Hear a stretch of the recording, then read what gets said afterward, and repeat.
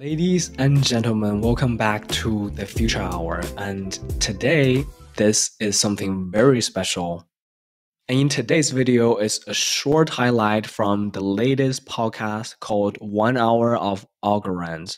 And because it's doing very, very well, also it has so much amazing content. So we decided to edit this special highlight for you to enjoy. And the Future Hour is now.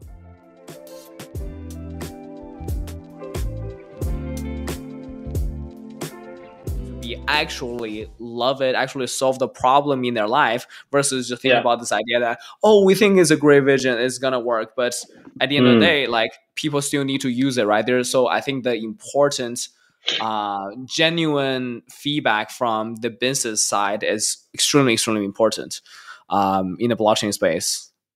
Completely agree with you.